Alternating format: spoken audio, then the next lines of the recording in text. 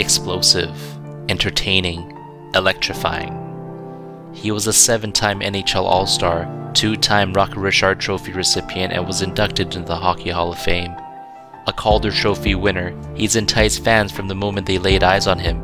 A player who scored back-to-back 60-goal seasons, as well as a 5-goal game in the Olympic semi-finals. Standing 5'10", 191 pounds, number 10, the Russian Rocket, Pavel Bure.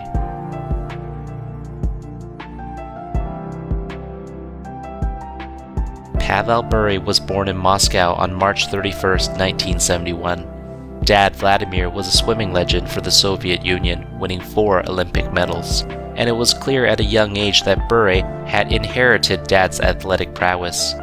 Although he was groomed to follow in Dad's footsteps as a swimmer, it was hockey that Bure desired to play. At the age of 6, he tried out for the CSKA Moscow Hockey School, but was not very successful as he hadn't skated before. Dad gave him an ultimatum, stating that he would withdraw him from the hockey school if he didn't improve within a couple of months. And that was the push Bure needed, as he not only showed drastic improvement, but he also went on to become the best forward in his hockey league by the time he was 11. As he continued his upward trajectory, Bure was drafted into the Central Red Army's junior team at the age of 14. In the following year of 1986, destiny brought Bure to Canada as his Soviet national midget team played in a series of exhibition games. Little did he know at the time, the game played at the Pacific Coliseum in Vancouver would end up being his future home. By the time Bure was 16, he was playing professionally for CSKA Moscow. In the 88-89 season, he broke the scoring record for rookies with 17 goals, playing with Sergei Fedorov and Alexander Mogilny as his line mates. As they ended up departing for the NHL, Bure continued to dominate as he saw out his contract with the team. Bure's selection in the 1989 NHL entry draft was clouded with controversy, as teams thought he was ineligible to be selected that year. In order to qualify, Bure had to have played at least 11 games for CSKA Moscow, but he only had 5 games on record. Many teams were interested, but it was the Vancouver Canucks who did their homework and were able to prove his eligibility, showing records of exhibition and international games, which pushed him over 11 games. As a result, Pavel Bure was selected by the Vancouver Canucks with the 113th pick in the 6th round. Although Bure was intent on playing in the NHL, his arrival did not get the blessing of the Soviet Ice Hockey Federation, and the Canucks had to settle the matter in court, ultimately having to pay $250,000 in order to pry Bure away from the Soviet Union. Bure's arrival in the NHL instantly captured the attention of fans. Instantly dubbed the Russian Rocket, Bure had a mixture of speed and control that made him one of the best offensive weapons in the NHL. He was explosive, as defensemen were left on their heels trying to contain him. He was entertaining, teasing the crowd with the many tricks up his sleeve, and he was electrifying, often beating a player one-on-one or splitting the D as if they're just bystanders. Most importantly, there wasn't a player who was as hungry as Bure was to score goals. In an era when there was plenty of clutching and grabbing, he still managed to break free. Once he had a step on a player, there was really no hope of catching him. Bure's defensive awareness was also quite palatable, as he was relied upon to play on the penalty kill, both providing an active stick to take away passing lanes, as well as an offensive threat going the other way. Bure went on to win the Calder Trophy as the top rookie in 1992, as he registered 34 goals and 60 points in 65 games. He was practically unplayable in the second half of the season, as he scored 22 goals in the final 23 games to lead the team into the playoffs. Facing elimination in Game 6 of the opening round, Bure broke out with a hat-trick against the Winnipeg Jets to force a Game 7. The Canucks would go on to advance to the next round but would get knocked out by the Edmonton Oilers. Bure's second and third season saw him reach 60 goals and 100 points in consecutive seasons, but it was the 93-94 season in which Bure sparkled ever so brightly. With Gino Ojic and Murray Craven as his line mates, Bure exploded for 49 goals in the final 51 games to carry a Canucks team that was one game above 500 into the playoffs. His Round 1 Game 7 overtime goal against the Calgary Flames is still considered to be one of the Canucks' most significant goals in franchise history. In the second round against the Dallas Stars, Bure again determined the outcome of the series with a mind-boggling 6 goals in 5 games. In Game 2 of the series in particular, Bure was able to stamp his authority on the game. Being roughed up every time he stepped onto the ice by Shane Sherla, Bure had finally had enough, and even though the Canucks had enforcers of their own to deal with the problem, he took matters into his own hands in what was termed the mother of elbows. What was undoubtedly a cheap shot, it was about the message that was sent to the rest of the league. If you're going to play Pavel Bure hard, Pavel Bure is going to play you hard. Bure was again instrumental as the Canucks defeated the Toronto Maple Leafs, but ultimately came up short in Game 7 versus the New York Rangers.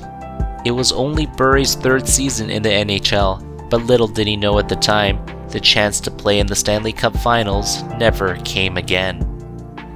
Bure's next few seasons were troubled with injuries, as he would suffer knee and neck injuries that would put him in the press box for healthy portions of the 95-96 and 96-97 seasons.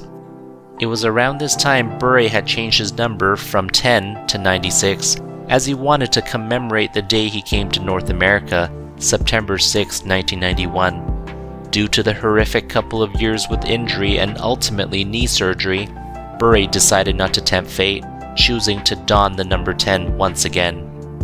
In the 1998 Winter Olympics in Nagano, Russia was one of the favorites to win it all, and leading the team as captain was Pavel Bure.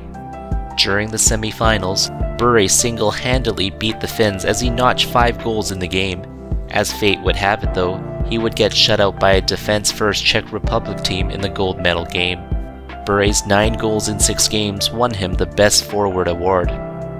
Back in North America as the 97-98 season came to a close, Bure decided his time with the Vancouver Canucks was over, even though he had 1 more year left on his contract. He would cite personal reasons for his decision, but he would later reveal that he had been at odds with the Canucks management for years. Bure was eventually traded to the Florida Panthers, as the Canucks lost their most prolific goal scorer in team history. Bure spent the next 3 seasons with the Panthers, recording 58 goals in the 1999-2000 season, which won him the Rocket Richard Trophy, given to the top goal scorer. He also led the team into the playoffs, where they got swept in 4 games by eventual champions New Jersey Devils. This would mark Bure's final appearance in the playoffs. The following season proved to be his penultimate season with the Panthers, as he registered 59 goals, winning him a 2nd straight Rocket Richard Trophy. In Bure's final season with the Panthers in 01-02, he continued to be hampered by injuries, this time his groin, and was traded to the New York Rangers before the trade deadline of 2002. Even though he continued to post good numbers with the Rangers, his injuries, especially his knees, have caught up to him, and he couldn't return to his former glory. After a couple of knee surgeries that kept him sidelined for the full season of 03-04, coupled by the lockout of 04-05, Bure confirmed his retirement on November 1st, 2005. Bure was limited to only 702 career NHL games, but still managed to score 437 goals, 342 assists, and 779 points. He will be remembered for his ability to score at will. Give him an inch and he'll take a mile, and he only needed a bit of room to perform something special. To be able to regularly victimize Hall of Fame defensemen in his highlight reels only goes to show how brilliant and unstoppable he was. Bure was inducted into the Hockey Hall of Fame with the class of 2012, his 6th year of eligibility. He would also have his number 10 retired by the Vancouver Canucks in 2013 for the impact he made during his stay there. Post-retirement, Bure moved back to Russia and had a stint as Team Russia's general manager, assembling the team that competed in the 2006 Winter Olympics in Turin. After taking several years off, he returned to the hockey world in 2010 to create, manage, and play in the World Legends Hockey League, which is geared towards retired professional hockey players across Europe. Pavel Bure was one of the most exhilarating players to grace the ice, but some fans try to discredit him, saying he's never won the Stanley Cup. But Bure played for some awful teams over the years. Looking back at Cup winning teams in the 90s, he could fit in any of those lineups and still be a top-line player. Bure remained vocal after retirement with how the Canucks management mistreated him during his days in Vancouver. According to Bure, someone in the Canucks office planted a rumor that he threatened to withdraw from the '94 playoffs unless they gave him a better contract.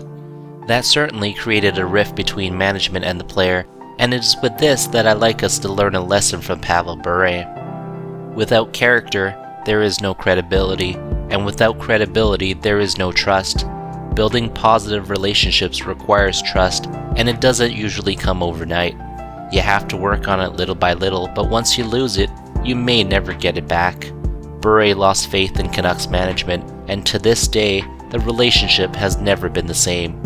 Nobody likes to be manipulated, and nobody wants to be in the dark. If you value someone, always be genuine, and don't lie to them.